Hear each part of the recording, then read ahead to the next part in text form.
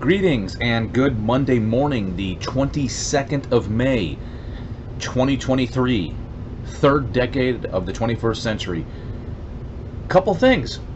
It's already the 22nd of May, 2023. I mean, I can't speak for anybody else, but I feel like we just turned 2023.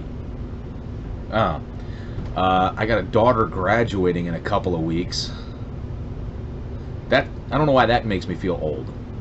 Like, everything else is fine. I feel old when, like, I say that I've got a child graduating. Like I have to wrap my head around the fact that I'm old enough to have a child graduating high school. And yet, what's so funny about that is I actually have friends that got started a little earlier than me that now have grandkids at our same age. Anyways. But it is also still the third decade of the 21st century, and if you're new to my channel, I always open with that to sort of highlight the fact that some very smart individuals had predicted where we would be as a society, as a global society, as a race of beings, so to speak. And I always highlight that fact based on where we actually are and what we're currently dealing with and what issues and whatnot.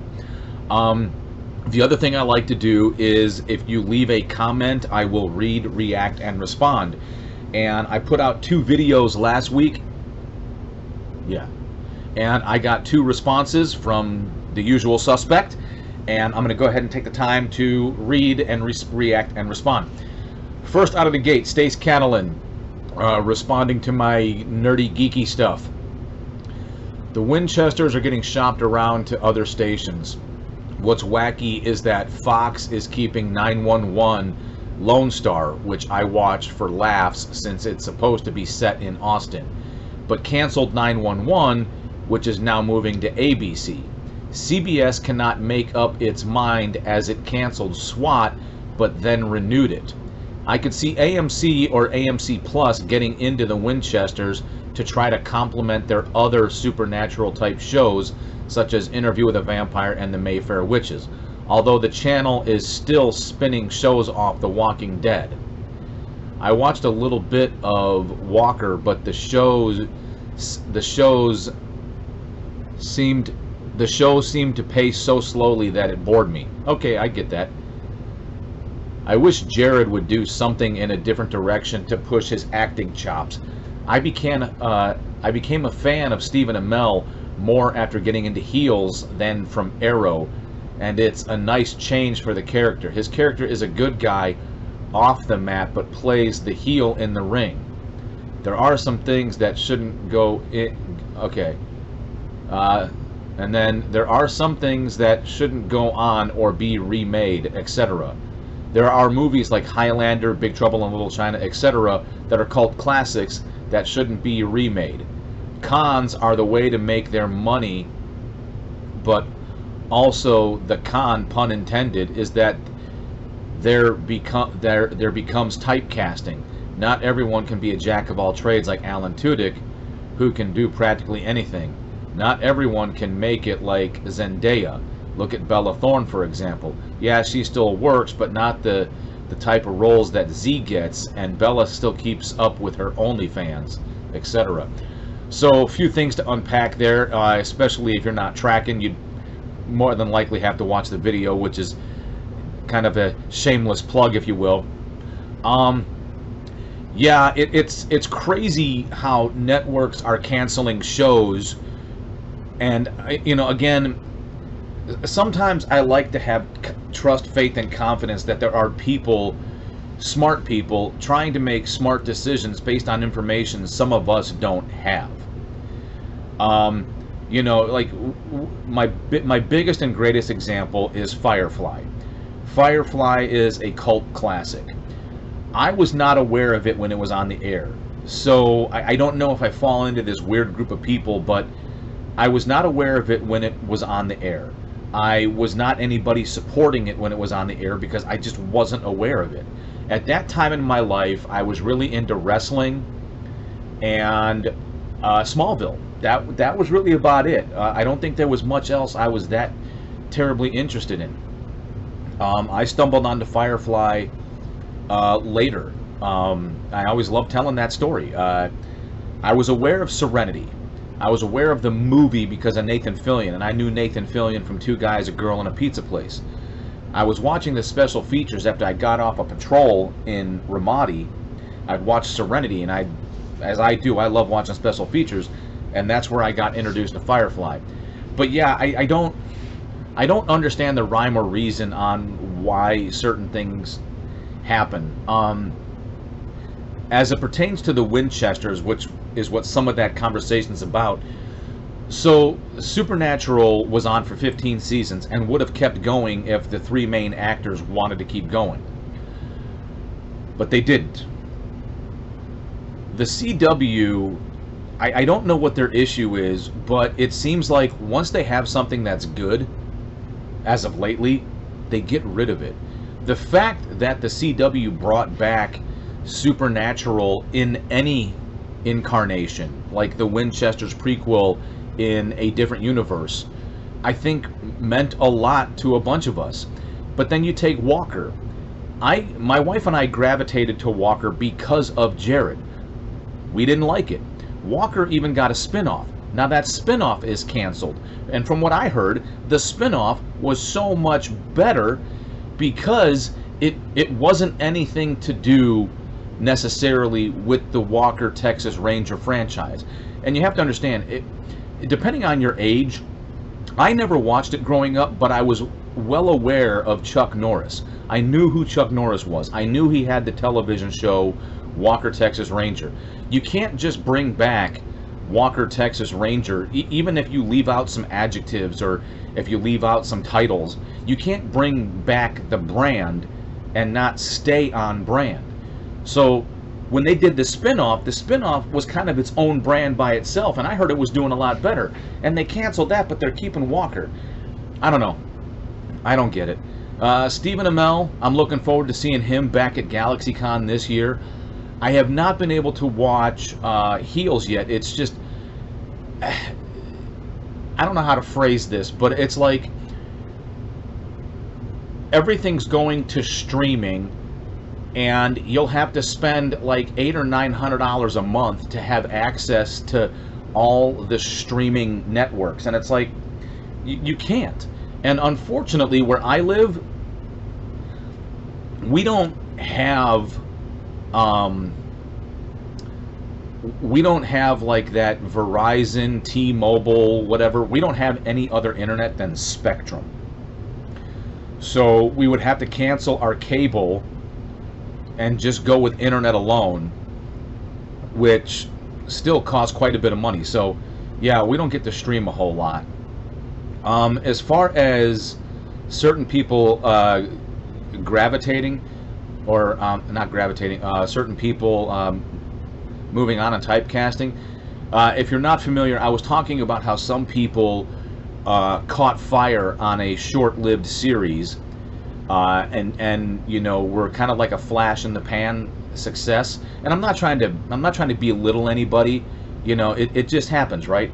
And unfortunately, the industry has this horrific sense of typecasting, where if you did really, really well as a certain type of character, well, then the theory is you're only really good at that type of character. So unfortunately, a lot of actors and actresses, you know, their careers didn't go anywhere after that short-lived hit they were on went away. And I'm not really sure how I got onto that topic, but I know. Oh yeah. So Morena Baccarin was talking to Michael Rosenbaum on the Inside of You podcast about how she's not holding a candle for Firefly. And I don't know that any of the other cast members are. I think the other cast members are all trying to move forward and whatnot. Because at this time, I mean, the last episode aired early 2003, which was now 20 years ago. So I get it. And plus, she has since then moved on to do some much bigger things. Her career has exploded. But in that vein of conversation, Stace, I'm pretty sure that's what you're talking about, how certain actors and actresses hold a candle for what once was, or now like they're only relegated to cons. And you know, it's funny, I'm not trying to go in a completely different direction, But Charisma Carpenter hasn't done a whole lot since Buffy and Angel, and that's a damn shame. Aside from being just gorgeous and terribly nice to look at, I didn't think she was a bad actress. At least, I mean, I didn't think she was a bad actress. I have no idea. I understand she had a bad relationship or a bad experience with Joss Whedon, who also put her on the map. And I'm just being open and honest. You know, it's kind of like the biting the hand that feeds you, right? You know, if it wasn't for Joss Whedon, Charisma Carpenter wouldn't have done what was it, all 6 or 7 seasons of Buffy, or however many seasons, and she wouldn't have done 4 or 5 seasons of Angel. I mean, whatever. But she even made mention to the fact that she hasn't been working a lot, so she goes to conventions, and that's where she makes a lot of her money, is the conventions. And how she had struggled with talking about her experience because she didn't want to alienate a lot of her fans that are fans of Joss Whedon. But I digress. You know, it kind of goes back to that whole thing. And like you were saying, yeah, not everybody's like Nathan Fillion, who was able to move on. Not everybody's, you know, as multifaceted as Alan Tudyk. You know, I think young actors, like you were talking about with Zendaya and Bella Thorne, you know, some of them have a hard time growing up in front of the camera. I think in the case of Bella Thorne, this is just my guesstimation, her big thing was growing up in front of the camera, all wholesome and, you know, white picket fence, Norman Rockwell, you know, just so on and so forth. It's the atypical Alyssa Milano, Drew Barrymore thing, where it's like, you know, she becomes a woman and, you know, she's extremely well proportioned and attractive for her age, and is like, look, I'm more than just that, I'm sexy. Nah. But there's more. There's more. What do you got? So this is in response to my other video. There are people who say couples get to know each other on road trips, but I think they also get to know, I think you also get to know your partner through the grieving process. Yeah, I'll tell you, when we lost our son, we went through some hard times. But it wasn't what I would call because of us. I had just retired from the service, so I had just left the only way of life I'd known for 20 plus years, the only means to which I supported myself and my family for the last 20 years, and I was giving up all of that security and all of that guarantee, you know, all those guarantees and just the comfort of what I knew. And I was very fortunate to secure a job before I retired. At the time, I didn't think it paid well, but come to find out, it actually did. Losing our child was a tragedy, and I don't think I need to overstate that, but attempting to deal with it was difficult. The only good way I know how to explain it is, for that moment in time, we just needed the world to stop, you know, and give us an opportunity to catch our breath and give us an opportunity to catch up. We needed to hit pause on life so that we could wrap our heads around what just happened. Because what we learned the hard way was that, and me especially, and this is in no way, shape, or form a ding against my wife. She was a stay-at-home mom at the time because of our son, so we didn't deal with the same things. I still had to go to work. I still had to earn a living. I still had to, you know, provide. And I'm dealing with, and I'm coping with, or at least I'm trying to cope with this tragedy. So that was a bit difficult for the both of us. She also had access to more people who had more time to talk to her, to help her. I did not. I had friends that wanted to be there. I had friends that I had or have friends that, you know, they wanted to offer support, but either they didn't know how, or they didn't understand how, or they didn't comprehend that maybe I needed them more than they knew, and they were all busy, you know, and I'm not picking on them, I'm not criticizing them, they were all busy, and I found myself isolated and alone. I would go to work where people were empathetic but truly didn't care. You know, the truth is they just didn't care. You know, they felt bad, as I think is the normal social decency, but they just didn't care. You know, because at the end of the day, they wanted to do what they had to do in order to keep their job and get paid. And I can respect that.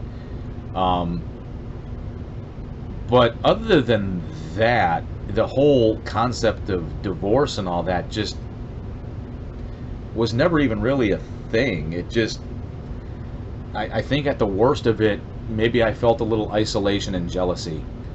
But divorce never crossed our mind. Which is funny, because in all actuality, if my wife wanted to, she could have blamed me, since this whole time I've had the genetic mutation that ultimately caused our son's problems. But you never know. So with that in mind, I'm going to go ahead and close this out. I am over 15 minutes.